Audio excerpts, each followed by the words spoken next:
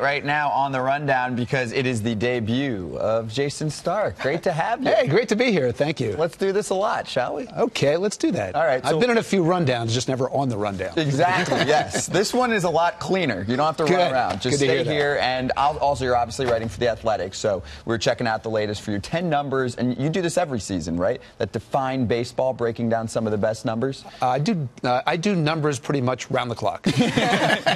These are your 10 favorites for 2018. So I want to pick a few. I want to start with what centers around Manny Machado and Bryce Harper. Obviously, all eyes are on them, on what they do on the field, but really what it's going to turn into in terms of dollar signs. Yeah. These two guys, as you know, are a year away from free agency, and they're going to hit the market at age 26.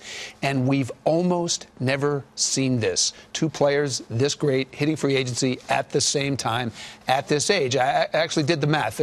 There have been 10 players who have hit the market at 26 or younger, but 7 of them were in the first 5 years of free agency. Now you get to the last 35 years, you've only got 3, and let's just say you've heard of them, right? The first was that Alex Rodriguez. He did okay for himself. Mere 10-year, $252 million deal, which he then opted out of and got another 10-year deal, so it worked out fine for him. Adrian Beltre, 5-year deal. Forget how young Adrian Beltre got to the big leagues. He's been in the big leagues for 2 decades. He's still not 40 years old. He had enough time to hit free agency again after his age 30 season. And then the Jason Hayward deal is still playing itself out.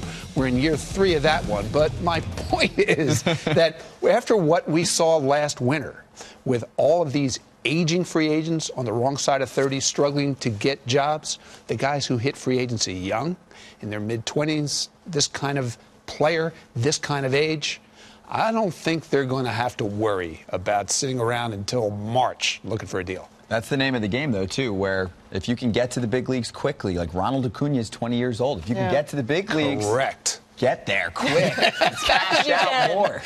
Good advice from Scott Brun. Yeah. All right, so you took a look at Shohei Ohtani's numbers as well, and, you know, people were freaking out. Is he going to be the next Japanese Babe Ruth? No, because of his spring numbers. Tell me again why spring training numbers don't matter, because, come on, why are we even worried about it? This guy's hitting home runs and pitching well, doing exactly what we thought he was going to. Right, this just in. He's pretty good. He's pretty good. You know, I talked to people who have seen him play in Japan 40 and 50 times. Talked to teams that were in the bidding and didn't get him.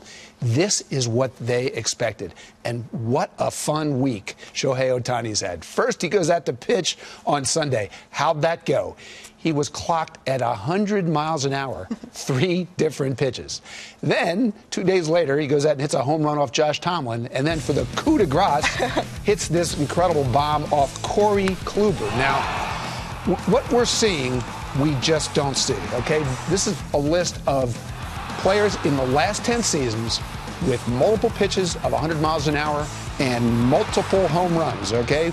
Noah Syndergaard, Steven Strasburg, Gerrit Cole, Jeff Samardzija, and the late, great Jose Fernandez, and now Shohei Ohtani, who crammed it all into 1 week. Wow. Amazing. Human beings are not supposed to do this. Yeah. Absolutely. Yeah, and it was pretty impressive to see because his weakest hit of the year was off of Kluber, which was, I thought, the most impressive stat. I mean, it's incredible. His exit velo, he's like among one of the top guys in the league in terms of exit velocity. Right. And, you know, think about this. All right? He hits the ball harder than just about anyone in the sport. He and Luis Severino are the only starting pitchers who have hit 100 so far this year. And running speed, he's one of the 10 fastest players in the big leagues. He is a freak.